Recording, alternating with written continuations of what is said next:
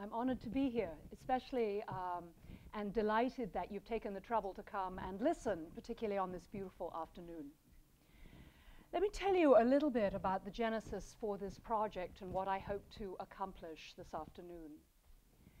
About 10 years ago, I was working on the problem of climate change. For 20 years, I'd been a student of innovation.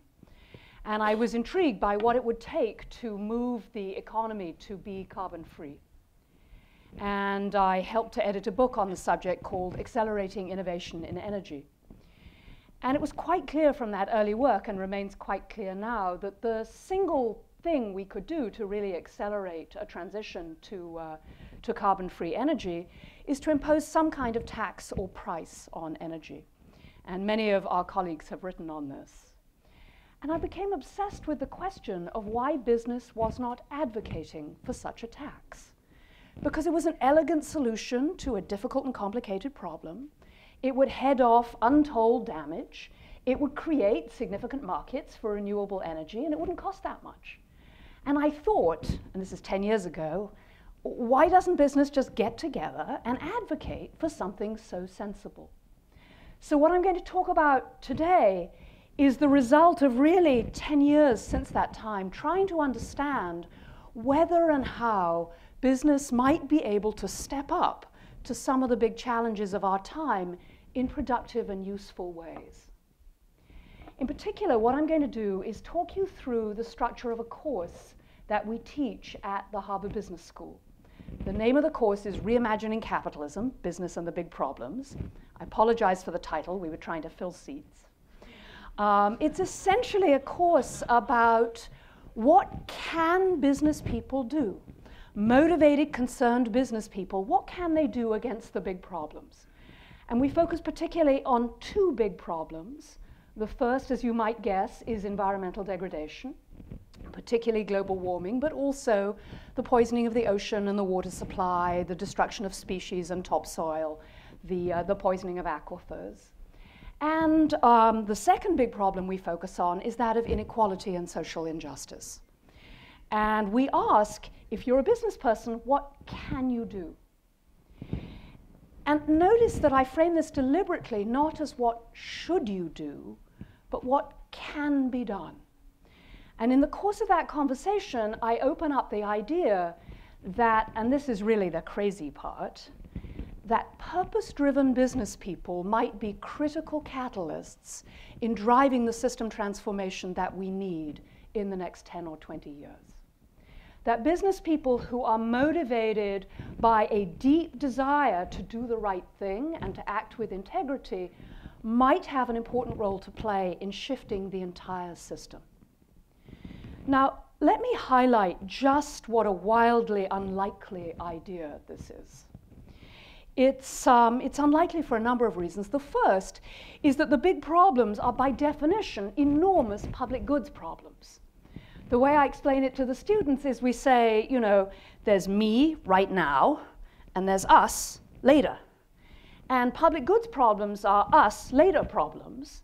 And when we think of business, we don't immediately think of it as an us later institution. In fact, there's quite a lot of evidence that business is like really, really good at taking care of me right now.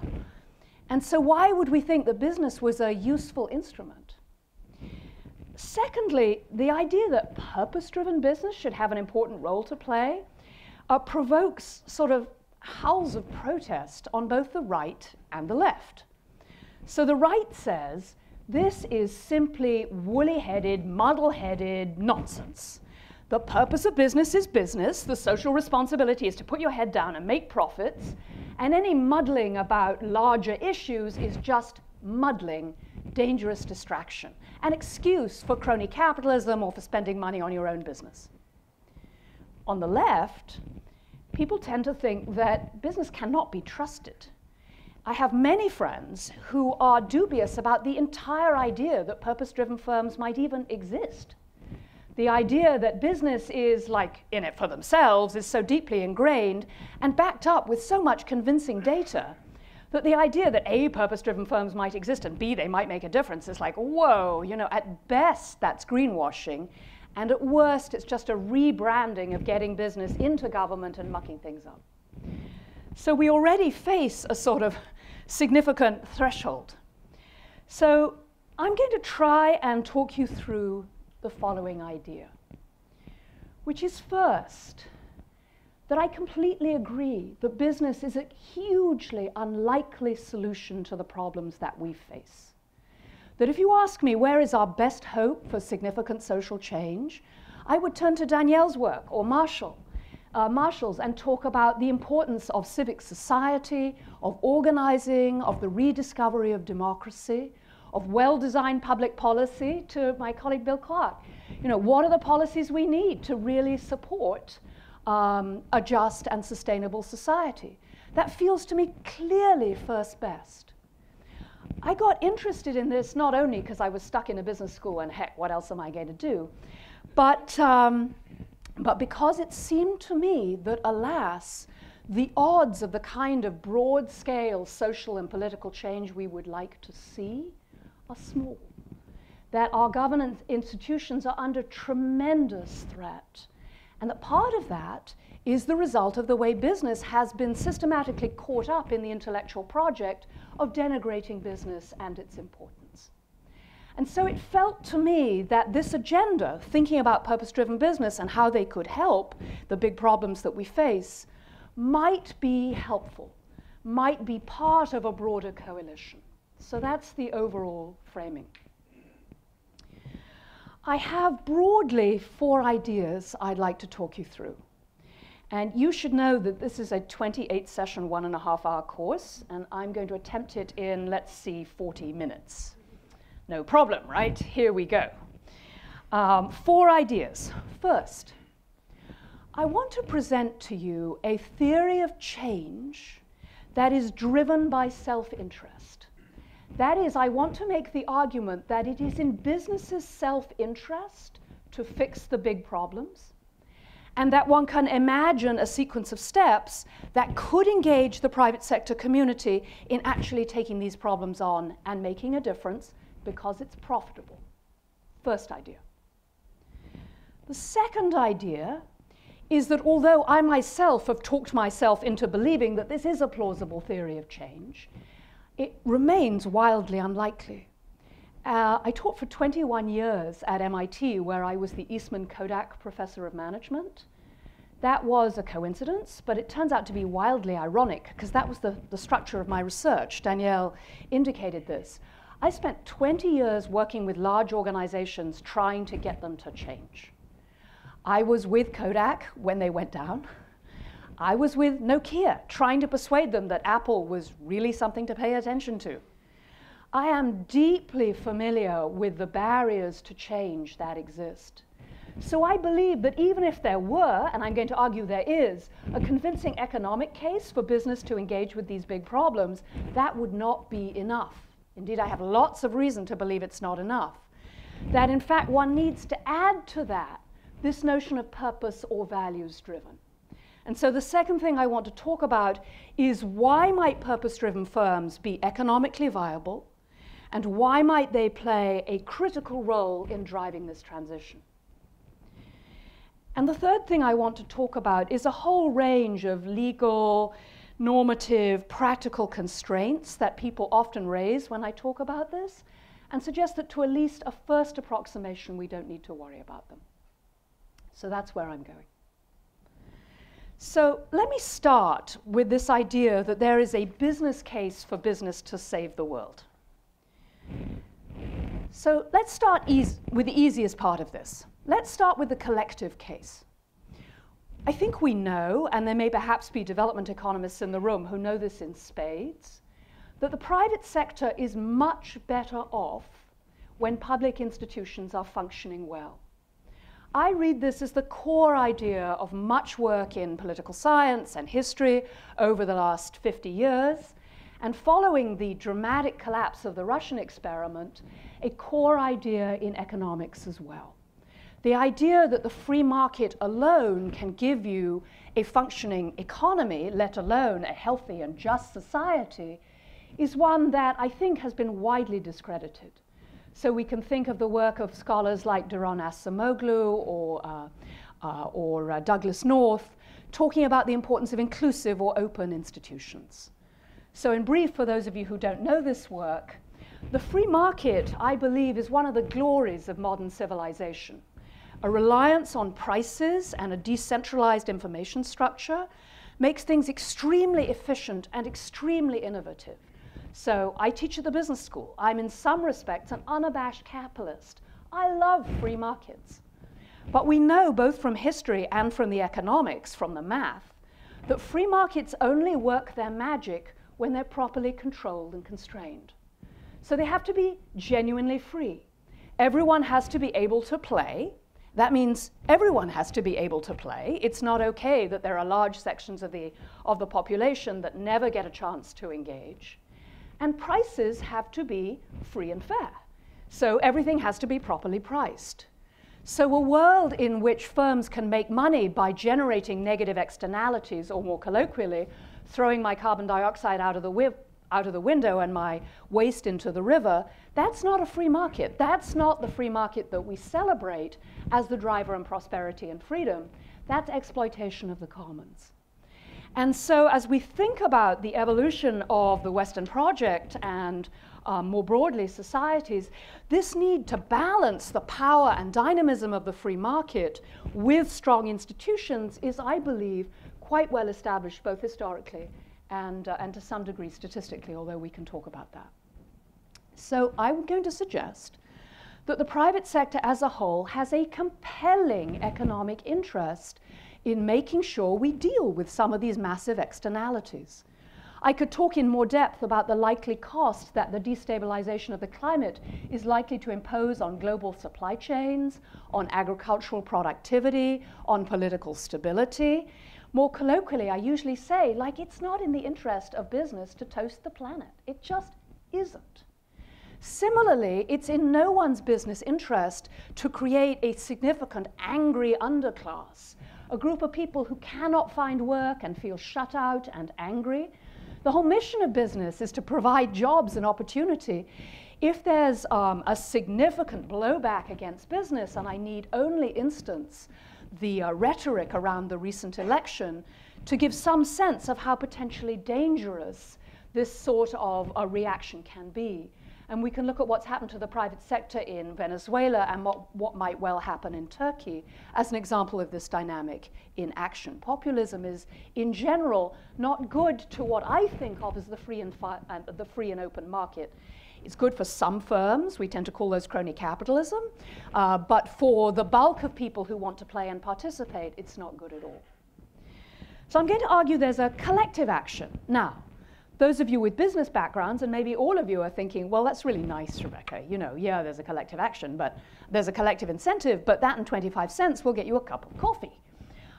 You know, to tell a business person that, you know, the private sector has an incentive to respond to education and health problems and rebuild democracy in America and solve global warming is like nice, but I'm busy. And you should know that I'm very sympathetic to that response. I sit on 2 large public boards. I've worked for many, many years inside organizations, and I'm deeply familiar with the fact that real firms face very serious pressures all the time to put their head down right now and make money. They're pressed from the capital market, so they have investors who say, if you don't have the returns I want, I'll find someone else. And they're pressed from the product market. So you have to be making profits, otherwise you don't get to keep playing in the long term. So as I tell my student, we have to find a way through this problem that preserves the profitability of firms. Or, as managers, your first duty is not to crash your firm. You've got to keep making money. That doesn't mean you need to maximize returns every instant at everyone's expense. It does mean that you have to be able to convince the capital markets you know what you're doing and at least survive in the long term in the product markets with competition. So we need a theory of change that allows firms to start making money from this change that's coming. So let me suggest a 3-part process. And you should know in the course we do this in a 7-week block, and I'm going to do it in 5 minutes. So if you're interested, you know, ask me. But I want to give you a sense that there might be an economic pathway out there before I start talking about purpose. So here goes. Step 1. individual firms can make money by addressing the big problems in the context of their own business model. This is sometimes called shared value, sometimes called stakeholder theory. The idea is that thinking about the world in a more holistic way, understanding the needs of multiple stakeholders, might be just a better way to run the firm. And for some firms, this does appear to be the case. Let me give you concrete examples. The most obvious is the opportunities opened up in reducing energy and water use. So a firm like Walmart, which is, as you know, the largest private organization in the world, is deeply invested in reducing energy and water use. I do believe they are purpose-driven. We can have a very interesting conversation about that later. But the economics of what they're doing are very compelling. KKR, that well-known tree-hugging firm, I don't know if any of you know this, but this is kind of a rapacious capitalist on steroids. Every time they buy a new firm, they put in a team to take down water and energy use. So that we believe that you could get as far as 25, 30, 35% decarbonization simply on profitable projects. The opportunity is that large. In the social arena, the business cases tend to be less clear-cut and are most obvious initially in the consumer goods segments. So let's talk about something like Lipton tea. So Lipton is owned by Unilever. They sell 30% of all the branded tea sold in the world. Some years ago, they decided to move into sustainable tea. Why did they do that? They were afraid that they would run out of tea if they didn't. They're sufficiently big that they knew what was happening to the supply chains and wanted to act. But they were also concerned about potential damage to the brand if they did not, and brand advantage if they did move first.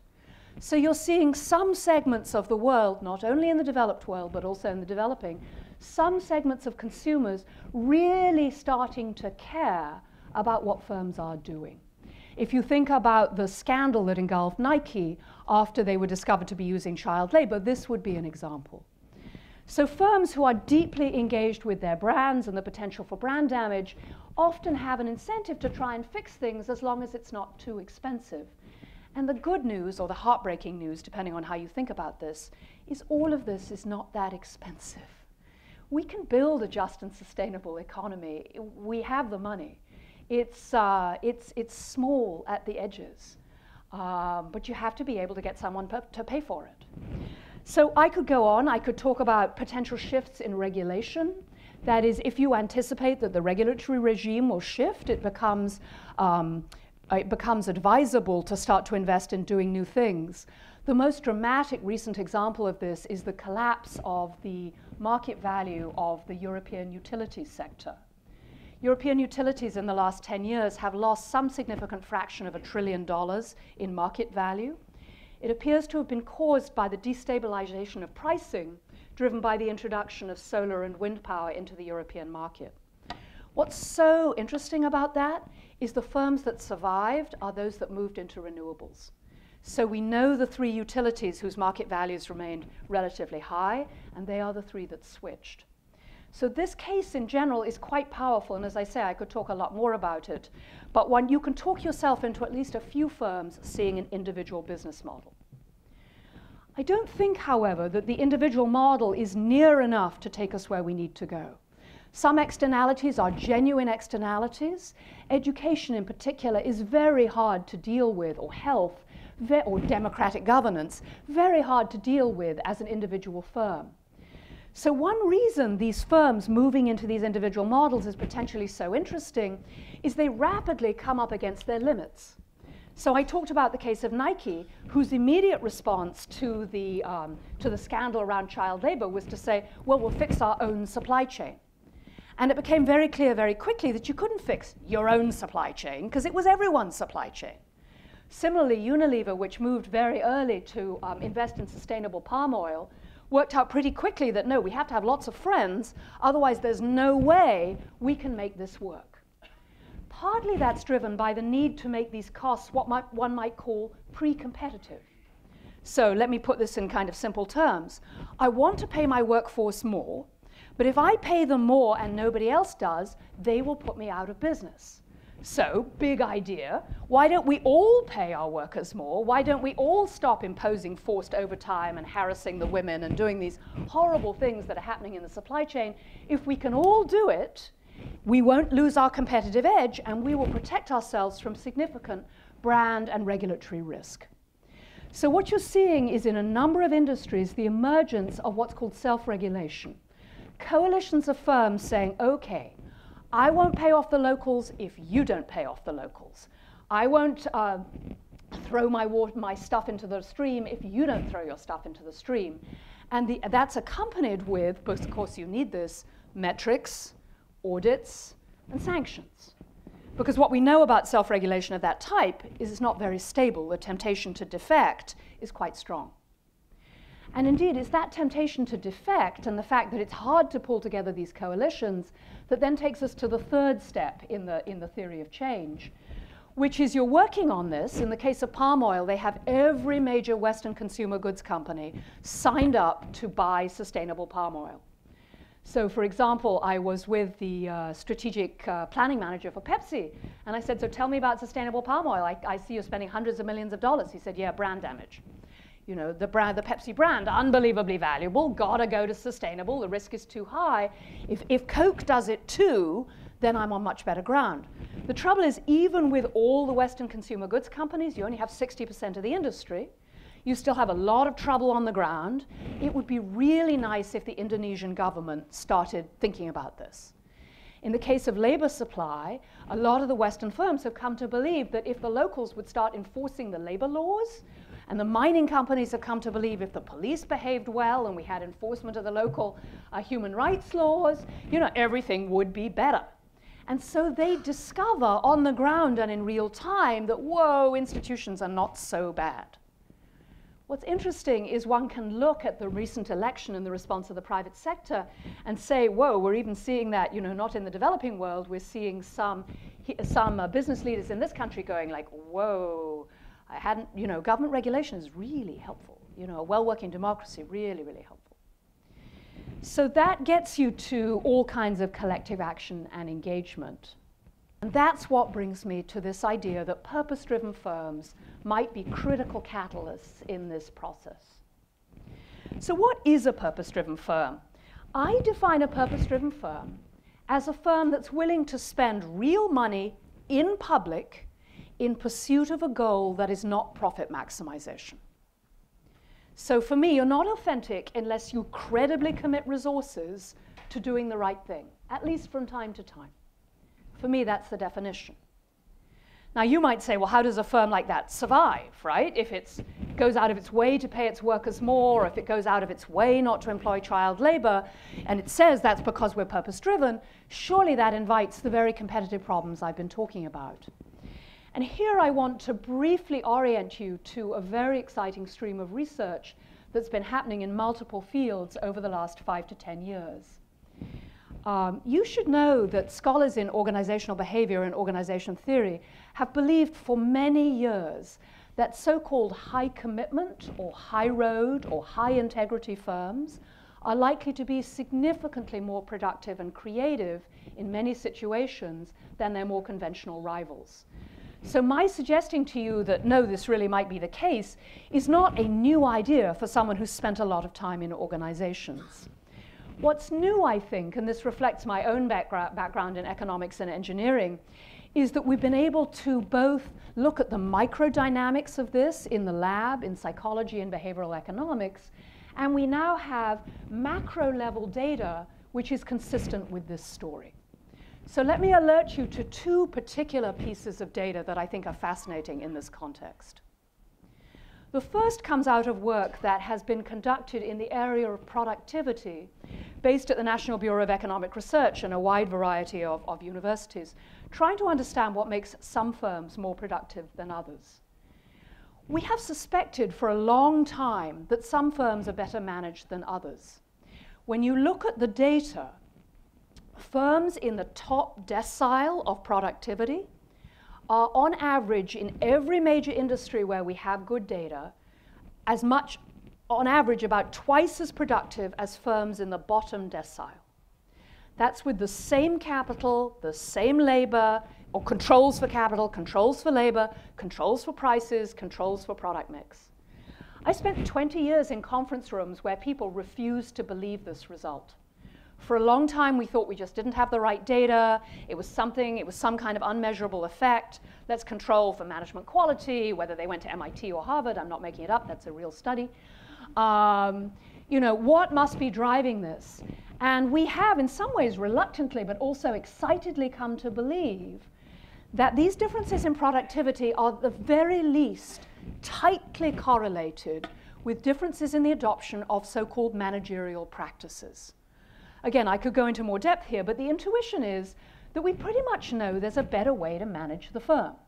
It involves high trust, work groups, communication, high integrity, treating people with respect, doing continuous improvement. Again, I'm telling you nothing new. This is what Toyota brought to the Western world.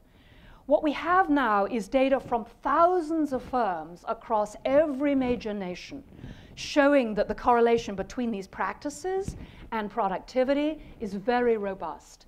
This is work by John Van Reenen and Nick Bloom and my own colleague Rafaela Sedan. It's brilliant work, and I would recommend you to it if you're interested.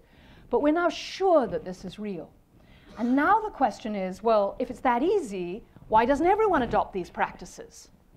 The first level response is, well, it must be some difference in competition. The firms that are holding back are those that are in uncompetitive markets and they're just hanging out and having fun. Why bother to do these new practices? That turns out to explain a very small proportion of the variance. The second idea was, well, maybe it's information. Maybe people just don't know these practices are good.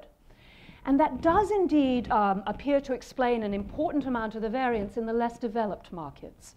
So if you look at the distribution of managerial practices in, say, India or China, there's a huge kind of lower tail of people that to us look as though they have just no idea what they're doing. And that's probably information diffusion. But what's puzzling is even after you control for that, you still see very slow diffusion of these practices. And I myself, for example, have written on General Motors and why they knew that Toyota was doing things better years ago, and it took them 25 years to shift. And this is despite more than 300 books written about what Toyota was doing and at least 4,000 academic articles. So what the heck is going on? So my own personal explanation, and this is joint work with my colleague Bob Gibbons at MIT and the subject of my sort of pointy-headed peer-reviewed research, is that what's going on is some firms can build what economists call relational contracts and what everybody else calls trust.